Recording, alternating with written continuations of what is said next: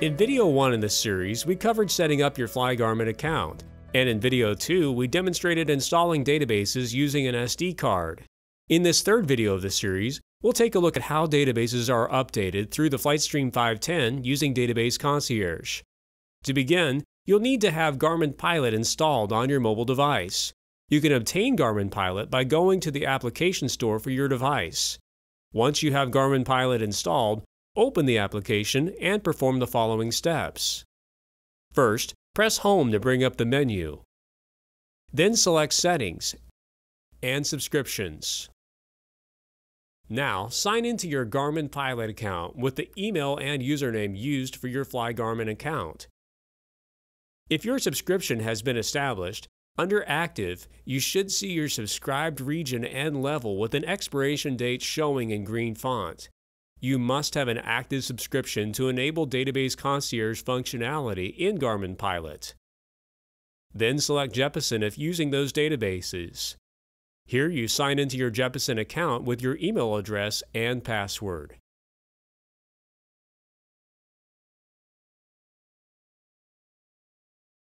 After accepting the agreement, activate your license for downloads onto your mobile device. Then your databases for use with Garmin Pilot will begin to download. Now press Home and then Next. Press Database Concierge and then Enable Database Concierge, followed by selecting Continue. In the Download Settings window under Database Concierge, ensure that Auto Download Updates is selected on and Auto Delete Downloads is selected off. To prevent large files from updating with Database Concierge, under Transfer Exclusions, select to exclude IFR/VFR charts and to exclude terrain. These charts may be updated using an SD card when needed. Any of these settings can be changed at a later date if desired. Now press Continue and accept the license agreement. Now press the Home icon and then select Downloads. By selecting Jeppesen Charts, you can select the Jeppesen charts you desire for use in Garmin Pilot. On the Downloads page, you will also see Garmin Pilot Downloads. Here you can select to download databases and charts for use with flight planning and navigation within the Garmin Pilot application if so desired. With Garmin Pilot set up for Database Concierge, and all of our databases downloaded, let's head out to the airplane and get things set up for conducting a database update using the FlightStream 510. To establish connectivity between your mobile device and the G1000 NXI, you can follow the steps in the FlightStream 510 Updates handout. We'll demonstrate these steps for you now. First, ensure that the system is not powered on, and then insert your FlightStream 510 into the bottom slot of the MFD. Now, move the battery 1 switch to the on position. Once the system is up and running, go to the aux page group Connect Setup page on the MFD. Ensure the FlightStream 510 is showing enabled next to Wi-Fi database import. Then we need to establish a Bluetooth connection between the mobile device with Garmin Pilot and the G1000 NXI system. To establish Bluetooth connectivity, open the Bluetooth settings on your device. Wait for the FlightStream 510 to show up and select it. A Bluetooth pairing request window will appear on your device with a code showing. Press Pair to establish the connection.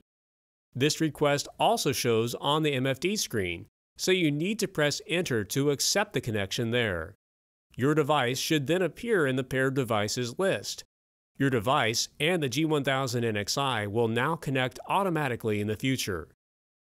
This is a good time to take note of your FlightStream's network name and the Wi-Fi password, which you will see right below the SSID line of the aux Connect Setup page. Note that establishing a Wi-Fi connection is only possible when Garmin Pilot is actively running on your mobile device, and new updates are available within the Garmin Pilot application.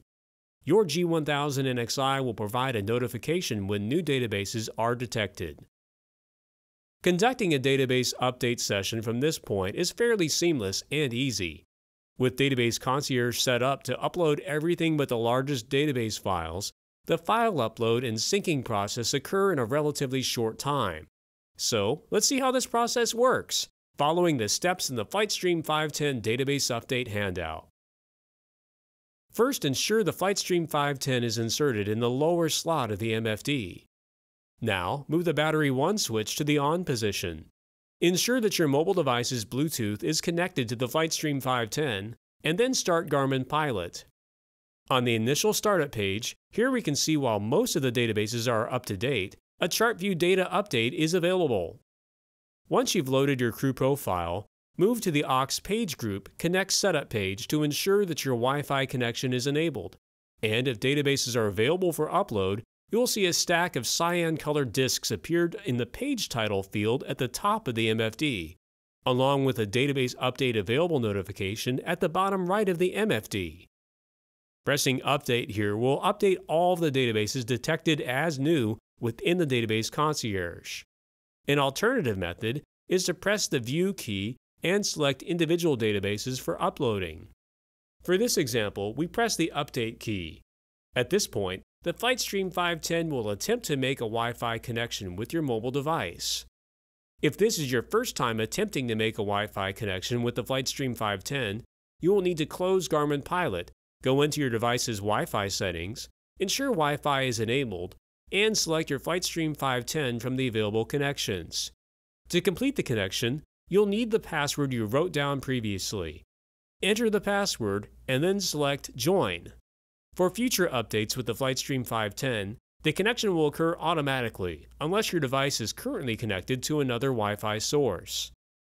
Now, restart Garmin Pilot and place your mobile device in a convenient location near the Flightstream 510 to establish the strongest Wi-Fi signal connection and the best transmission speed. The time required for the upload and synchronization process will vary based on the signal strength and the size of the database files set for upload. The time remaining will display on the database page of the G1000 NXI and in your Garmin Pilot application on the next page. When you see the database transfer complete message appear on the MFD, press the Close Soft key. Then observe the database syncing process on the aux page group databases page. When you see the cyan-colored double arrows appear between the updated databases and the Restart key becomes available, press the Restart key. Then turn the small FMS knob to the left and press Enter to restart the system. Any active database that was expired will update to the new database upon restart. Note that if an engine is running, the avionics would need to be power cycled to accomplish this restart. After the system restarts, use the FMS knobs to select the aux page group databases page on the MFD. Here you can verify that the standby database is transferred and are now in the active database column. A couple of things worth noting here are that you should never disconnect power to the system while loading databases. Power interruption during the database loading process could result in maintenance being required to reboot the system. Ensure that both your mobile device and the aircraft battery have an adequate charge before beginning the upload process. Consider the use of an external power unit for your aircraft during large file uploads. Well, that's it for this series covering managing databases for the G1000 NXI system. We hope that you have a better understanding of the processes involved in managing your databases.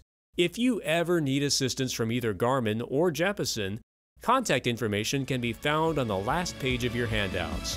Your Garmin Aviation team thanks you for taking the time to view this video.